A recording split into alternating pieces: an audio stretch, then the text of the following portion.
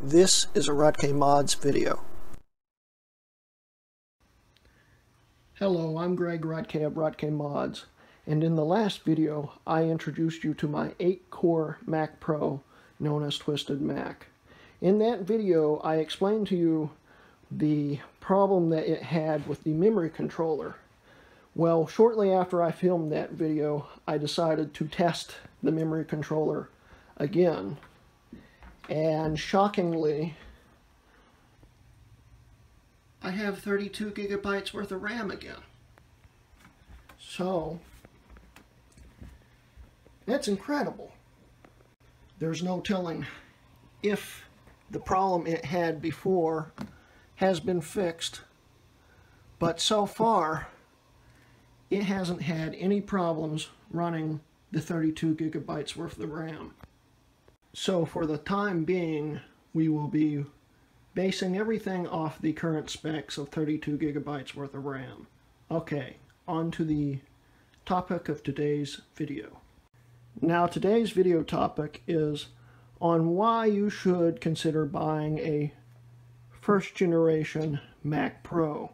I say first generation not because of 1,1, but because of the case design, which a lot of people now refer to as the first generation, as opposed to the second generation, which is the trash can. So in today's video, I will be going over the pros and cons of owning a first generation Mac Pro. And there's more pros than there is cons. I will also be explaining to you on why you should consider the 1,1/2,1 over the 3,1 and newer, and etc., etc. Let's begin. The first generation Mac Pros had a lifespan from 2006 to 2012 with a architecture based off of consumer processors from the Core 2 series all the way through the first generation i series, like the i7s. And when I say i7s, I mean like the Extreme series. Anyway, these Xeon CPUs that the Mac Pro first generations have been based on have all been very good performers through their whole lifespan and still have a very long performance span to go. The only exception to this would be the 1,1 CPUs altogether, in my opinion. They originally came with 2 dual-core Xeons, and in today's world, dual-core CPUs and performance in general just do not go together when it comes to editing and multitasking in heavy-duty systems like a Mac Pro. So even though this series is based on the 1,1, 2,1, I will be talking more about the 2,1s. In fact, mine, even though it started out as a 1,1, I purposely upgraded it to 2,1 specs because I needed dual quad-core CPUs. And upgrading a 1,1 to 2,1 specs actually isn't that expensive today. The reason why you would want to upgrade to 2 quad-core processors is because that even though many of today's applications can take advantage of multiple CPUs, many can't. And that is included with most of today's video games, where a lot of today's video games, 4 cores is a must. And 2 cores may work, but it will not work well. So before we continue, 1,1 Macs are great Mac Pros for light tasks and web browsing in general. Otherwise, they aren't great for much anything else in today's 2016 world. Then again, the 1,1 would make a good server. 2 dual cores is still plenty enough of power for a server. The 1,1s have showed their age in 10 years. But the 2,1 spec Mac Pros have actually kept up pretty nicely. And you do not have to get a 3 gigahertz set of quad-core Xeons like I have, and also were in the 2,1. They also had a 2.66 gigahertz Xeon, which also is compatible in a 1,1. So if you want to upgrade to those, it still gives you very decent performance and cost about half the price of a 3 gigahertz. Still, my 3 gigahertz processors only cost me $100. So it's still a very affordable upgrade and well worth it. Still, with all this being said, the Mac Pro 1,1 is still the only Mac that was introduced in 2006 that is still able to run the most recent OS X, of course with a little hacking, but it will run it. Also, the 1,1 and 2,1s can also fully support every feature and function in the new OS X's, unlike the other 32-bit EFI Macs that can't support everything from handoff to continuity to the graphic enhancements due to GPU requirements. The only thing you have to do to a 1,1/2,1 is upgrade the GPU.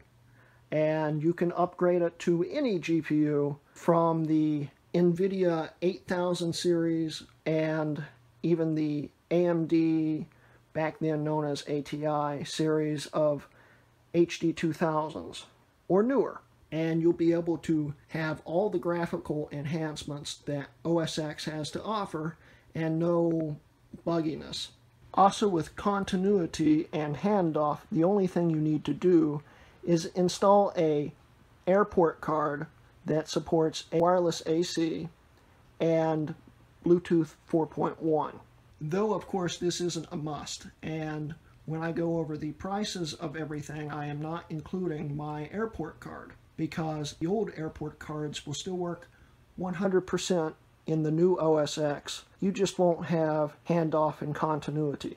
So why should you choose to buy a first-generation Mac Pro today?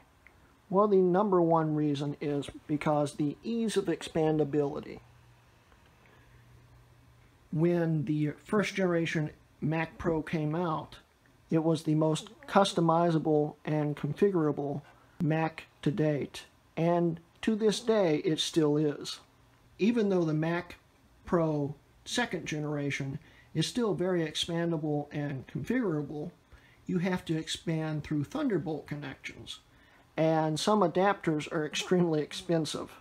And if you want to use regular PCIe cards, like a graphics card for instance, you have to buy an expensive Thunderbolt card adapter, which can cost hundreds of dollars.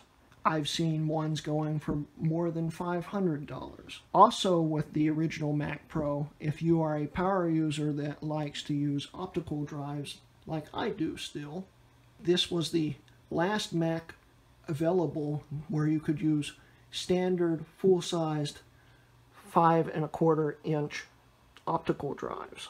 Also, going back onto the expandability, you had room for 4 hard drives. It is just a breeze. It's so easy to upgrade and modify a original Mac Pro, from changing RAM to changing cards to changing hard drives to repairing it, even doing the optical drives. There is no tools required except for the optical drives. You do need a screwdriver for those. But taking this whole system apart, for the most part, does not require any tools. I mean, if you want to tear it down to the bare pieces, you do need a screwdriver. But just to take out the RAM or any of these cards or the hard drives doesn't require any tools. Of course, if you want to switch the hard drives out and keep the trays, you do need a screwdriver for that, to switch between the 2 hard drives. But other than that, the trays are toolless, pull in and pop out by just releasing that lever over there. And this system is very secure. Everything you put in it will stay in it, thanks to this locking lever, which also can have a lock put on it, When that's closed, everything in this is locked down, with the exception of the PCIe cards. But when that closes, it sends a piece of metal locking in to each piece, even into the optical drive. You can have this side open and no one can steal your data or your optical drives. Of course, they can steal your PCI cards and even your RAM, but the data seems to be the most important thing in my opinion, so you won't have to worry about that. And when the case is shut, nothing can be stolen out of it. And if it's anchored down to something, they'll have to take whatever it's anchored down to with them to steal the system. So now that I've talked about why you should consider a first generation Mac Pro, why should you consider a 1,1, 2,1 over the newer ones like the 3,1 and newer? The main reason is price. The 3,1 tends to be at least twice the price of a 2,1 and even the 1,1. In fact, the 1,1 is usually about half the price of a 2,1. Still, in the end, as long as you're not afraid of hacking and playing around with your hardware, a 2,1 is a very good investment. The 1,1, like I said earlier, isn't in today's world, but the 2,1 really is. And if you can get a 1,1 really cheap like I did, you can upgrade it to 2,1 specs very cheaply. Considering that the 3,1 is usually twice the price of a 2,1, I am going to do a quick rundown of the reasons that the 2,1 is still a very good performer compared to the 3,1. And so if you're in the market for a old Mac Pro to expand in and have pretty decent performance in editing and other tasks, I'll show you why the 2,1 does beat out the 3,1 in price to performance. The 1,1, 2,1 Mac Pros were based off the consumer equivalent of a Core 2 series 6000 series, where the Mac Pro 3,1s were more based off of the consumer version of the Core 2 series 9000 series. Now, chipset memory support aside, there really isn't a whole lot different between the two performance-wise for CPU power and processing. Here's a quick spec comparison between the 8-core 2.8 GHz 3,1 and the 8-core 3 GHz 2,1 like my system. The reason why we're comparing a 3,1 that's 200 megahertz slower is because these two are the closest in comparison between the two in speed. And still, the 3,1 is actually still twice as much. All of these specs come straight from the All Macs website. The 2,1 in Geekbench 3 has a single core speed of 1662, where the 3,1 has one of 1650, where the multi-thread is 11,071 compared to 11,214. Now, that's not a huge difference in performance for multi. Also, the difference between the 3,1 and 2,1 is that the 2,1 has a 1.33 gigahertz CPU bus speed, where the 3,1 has a 1.6. That's where the speed difference comes from. But still, the only other main difference between the two is the 3,1 has 4 more megabytes worth of cache for their CPU. But other than that, and the 3,1 has SSE 4.1 instruction set on it, there really isn't much of a difference. The 2,1 has a 32 gigabyte max support, where the 3,1 has a 64 gigabyte max support. But other than that, 32 gigabytes is still plenty enough RAM in today's world. The only main RAM difference between the two is the 3,1 runs at 800 megahertz, where the 2,1 has 667 megahertz worth of RAM speed. But when it comes to real life usage, the saying size really does matter Speed's not that important in RAM speed. What is important is the amount of RAM you have. So 32 gigabytes is still plenty enough for most users. The only other super huge difference between the two, hardware-wise, is the 3,1 has two PCIe 2.0 slots and two 1.1 slots, where the 1,1, 2,1 have four 1.1 PCIe slots. But even though the speeds are slower, 1.1 PCIe is still plenty enough for a lot of today's cards, including graphics cards, because even though the newest graphics cards run on PCIe 3, 1.1 will not bottleneck any of today's graphics cards up to the NVIDIA 900 series. All of those will run fine. The PCIe 1.1 will start to bottleneck at 8 times, but at 16 times it won't. The biggest issue is the CPUs will bottleneck, and the CPUs will bottleneck in both the 2,1 and 3,1 on high-end graphics cards. But when it comes to gaming and editing and stuff, PCIe speed doesn't really matter, and bottlenecking still isn't that important. You can still have a very good experience. The only main difference between the two after that is just the EFI. The 1,1, 2,1 can't run the newest OS X only because it runs on a 32-bit EFI compared to the 3,1 64-bit EFI. But in reality, that's not an issue. And in later videos, I'll show you that the 32-bit EFI is still 100% 64-bit capable. And I will show you how to run the newest OSs on it. SATA speed is the same speed. Chipset-wise, that's not important.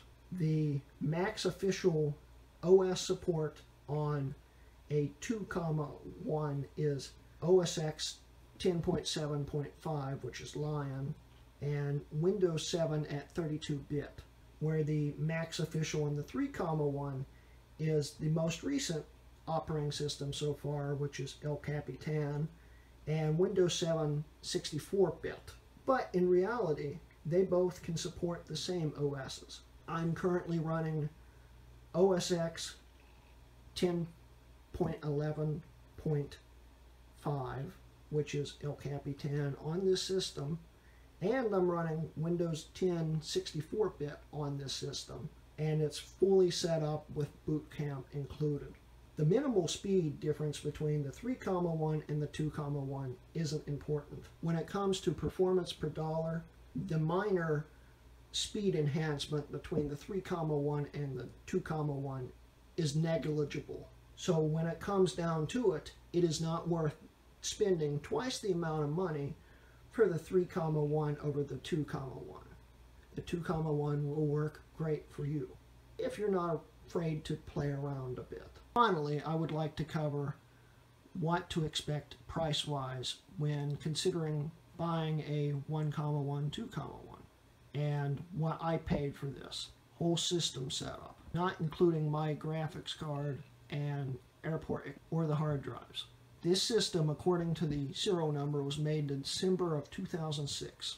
It came with 2.66 gigahertz dual cores in it. I upgraded it to 3 gigahertz processors for $100. This system, when I bought it, was $139 with shipping. I bought a GT120 from Mac Vid Cards for $64, and the RAM, all 32 gigabytes, cost me $40. And if you aren't interested in getting 32 yet, 16 is still plenty enough, and you can buy half this kit set for $20 on eBay. It's a great deal. Altogether, and everything I've talked to you about. This whole system, minus of course the video cards and the hard drives, only cost me $303 for the GT120 graphics card, the 32 gigabytes worth of RAM, and the 2 quad-core 3 gigahertz processors. So to wrap it up, $303 for a powerful system like this isn't bad. The biggest drawbacks are it's big, it's bulky, and weighs like around 42 or 45 pounds. It also consumes a lot of energy, but it can be a great server. It has plenty of room and expandability for server drives. You can turn it into a server. You can turn it into a pretty good workstation, a pretty great editor, and it's just a great system overall. And to compare it to today's Macs, this has almost the same power and performance of a i5 MacBook Pro or even an i5 Mac Mini. So it's still a very good system, and instead of paying over $1,500 for a MacBook Pro, or even, let's say, $600 for a Mac Mini, you can have all this expandability for $300. It's just worth it. Well, that concludes my video for today. In the next video, we will be covering the first parts of me transferring to my new hard drive, and I will be showing you tips and tricks and many other things on how to put an operating system, and I'll show you multiple ways to be able to do that so you can pick your own way. This has been a Rutgame Mods video.